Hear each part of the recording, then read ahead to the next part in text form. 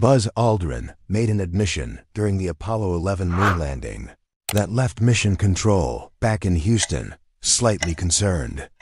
Half a century ago to the day, on July 20th, 1969, NASA's Apollo 11 mission landed the first humans on the moon, ending the space race with the Soviet Union.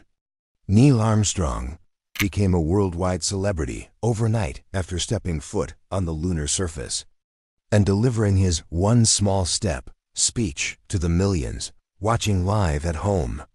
Just shy of 20 minutes later, Buzz Aldrin emerged from the lunar module Eagle, and the pair spent 2¼ hours collecting materials to bring back to Earth.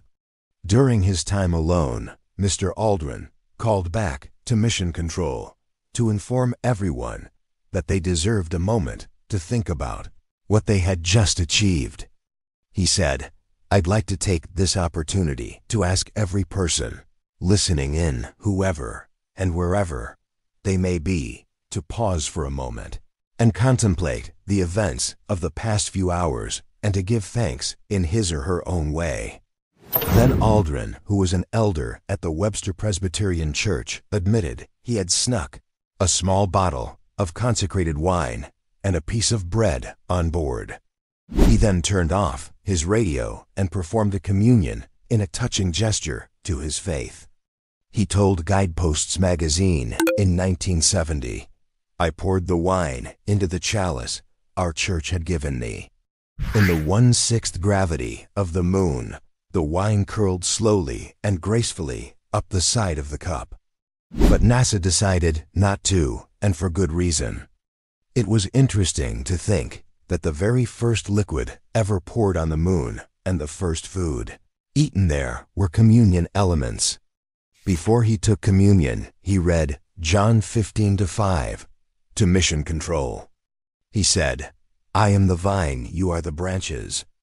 But he kept the ceremony low-key and out of respect for the debate over religion on the moon, kept his actions confined to the spacecraft and not the surface of the moon. 'Whoever remains in me and I in him will bear much fruit, for you can do nothing without me.'" Aldrin asked for the experience that would follow to be shared on live TV.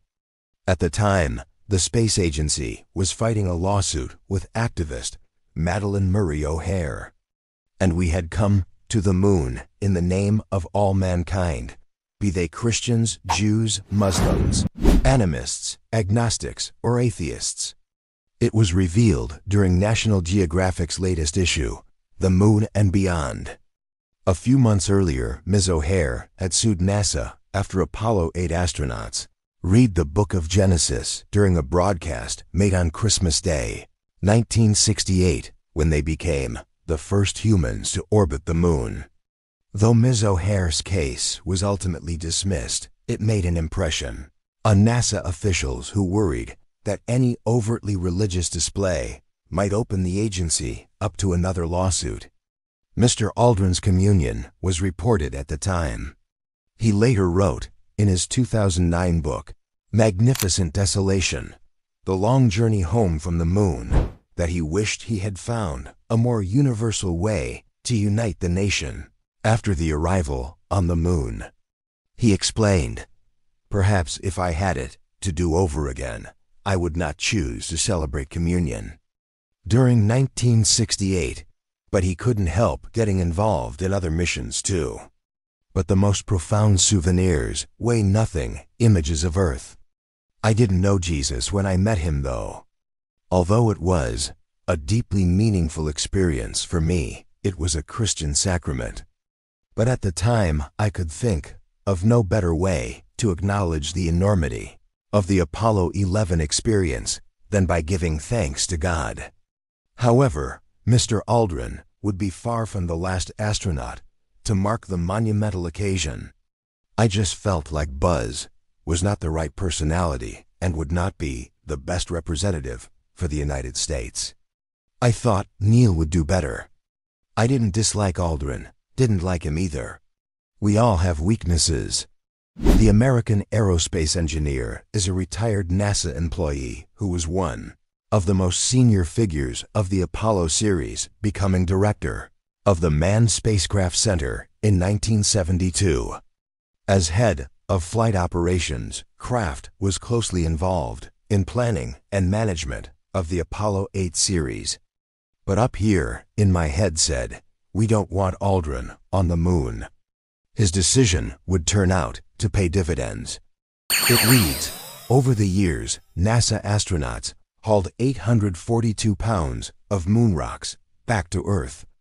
Astronauts didn't just take photos and collect moon rocks. They also carried an array of objects from Earth into space with them. John Young, Gemini 3, notoriously smuggled aboard a corned beef sandwich and shared it with Gus Grissom, his crewmate. Grissom pocketed it when crumbs began to float around the cabin. Alan Shepard, Apollo 14, used a sock to hide a 6-iron man which he attached to a tool handle to hit 2 golf balls on the moon. Charles Duke, Apollo 16, packed a family photo and left it in the Descartes Highlands.